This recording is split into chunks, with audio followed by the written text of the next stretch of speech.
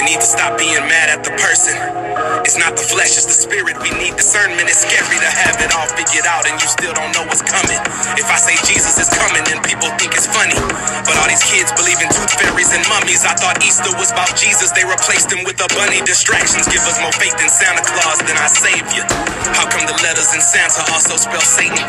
If scary movies are good, then why do we fear it? Why do these stores like to call alcohol spirits? Help me understand it. The pain. See, it's the reason I'm doing this, so just stay with me. I appreciate everybody who prays with me. I drunk so much, I couldn't even get drunk. I couldn't even get high, no matter how again. See inside, you feeling sick again. And to the point where you sick of sin, no giving up. You better get up, cause you refuse to give in.